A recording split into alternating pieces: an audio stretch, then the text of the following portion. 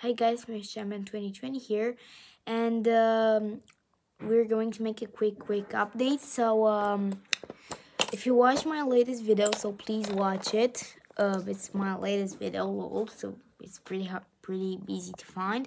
So if you watch that, I said that after the Destiny season, well, it's on the first strongest place is Cole and Lloyd. Well, no.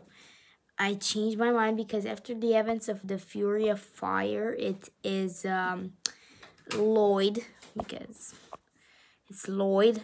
It's also wait, I can't find minifigure of Cole right now, so it's Lloyd, Cole, and sometime Lloyd, Cole, Kai,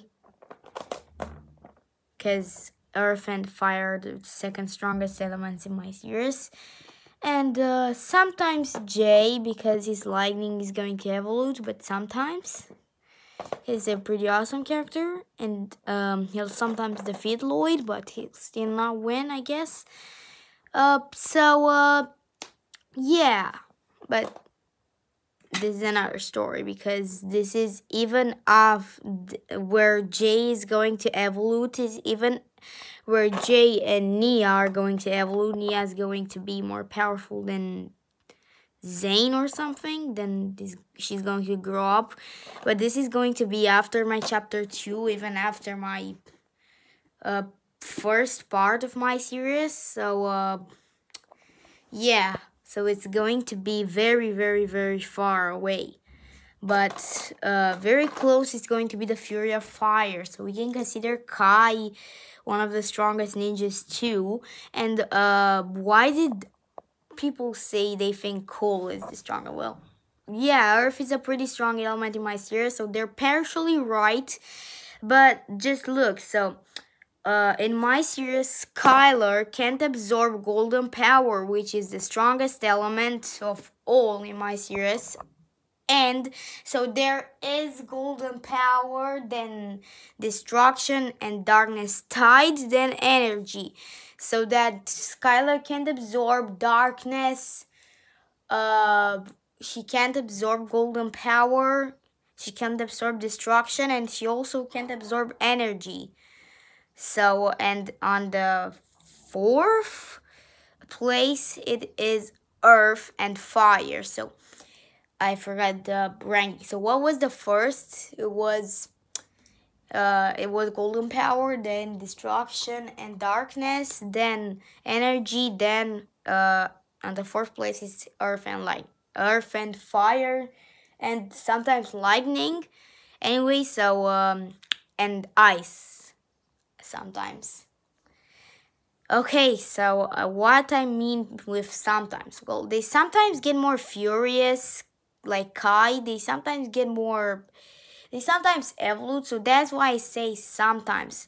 Cole is sometimes tied to Lloyd, but yeah, so Skylar can absorb energy, so from the ninja's elements, well, the naturally elements like energy, fire, lightning, ice, water, and earth, it's energy is the only one which Skylar can absorb, so it's the strongest element of these four. No, of these six, lol. Because I was thinking of the first four elements, lightning, ice, fire, and earth. Yeah, lol. So of these six, it's the only element which Skylar can't absorb in my series. But also, Lloyd's power was the only one which can cure or create new arms or blah blah blah, and is the only element which can transform dark villain armor into hero armor in my series. So this is a pretty strong thing. But also, why Cole may be sometimes the strongest, because he's going to unlock new elements during this Destiny seasons, and it's going to be a very, very big surprise at the finale of it. So be sure to watch it till the end, my Cole fans, including me here. But dude, I don't understand one fact. First you thought it was Lloyd, now you think it is Cole. Lol. But in fact, Lloyd was the one which unlocked all the 4 elements, and the ninjas couldn't unlock them themselves. And Lloyd was the one which gave the 4 elements to the 4 ninjas. In in fact, so yeah. Thank you for watching, and I'm going to see you at the next video. Bye bye.